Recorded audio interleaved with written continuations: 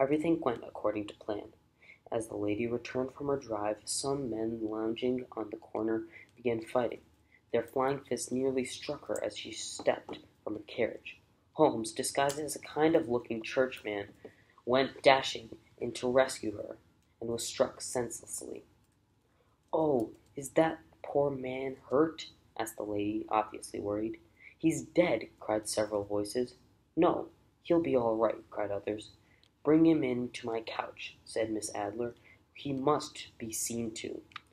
Holmes was carried in, and I took my place by the window. I don't know how he felt, but I was ashamed of myself for playing such a trick on such a kind and beautiful creature. Still, at Holmes' signal, I did as he asked. "Fire!" I shouted, as smoke poured from the room. "Fire!" shouted the crowd. I melted away to the corner. Holmes soon joined me there. "You did very well, Watson," he said. "The King's letters and photograph are behind a sliding panel, hidden in the wall of her bedroom."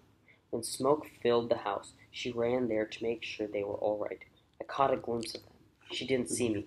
I cried out that it was a false alarm, told her I felt well again, thanked her, and went on my way. In the morning we'll go there with the King. He can get them himself.